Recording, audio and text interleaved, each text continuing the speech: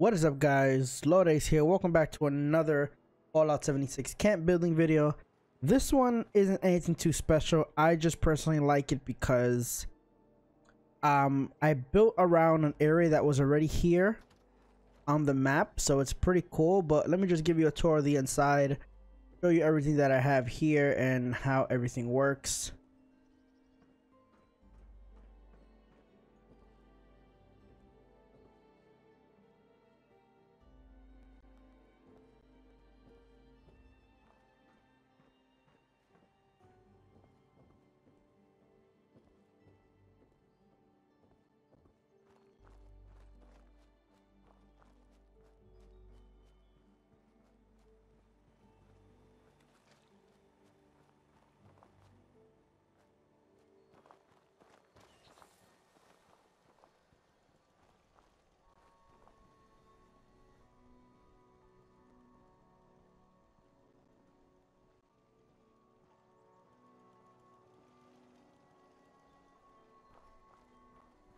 Now this obviously was already here.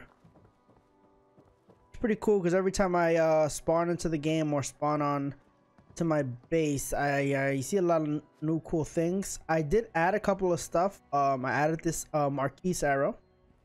I added this employees only sign. I added these two airplane seats, and I added this stash box over here. The tool chest already is here with random loot, with an explosives crate and a bed already here.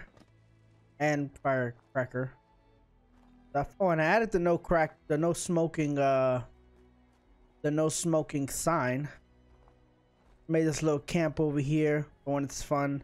This I made next to here because I thought was pretty cool. The American flag is here on a pole, so I thought that was pretty neat. So I made this as sort of a lookout slash balcony tower, I guess. And if you look over here, up over the mountains, you actually see the nuke drop into White Springs. Obviously, it's you're not that close to White Springs, but you could see the nuke drop over the mountain. If you guys like what you saw, if you have any questions on where did I get what plans, how did I build what, or any other of my other videos, do me a favor, hit that like button and comment down below whatever you want to ask me. And one more thing I want to mention, my budget is maxed out only because I put these two level 15 turrets and an explosive turret. Other than that, if I take that out, you have a lot more room to do with whatever you want to do. Anyway, appreciate you guys coming out. Hopefully I see you in the next one. Peace out.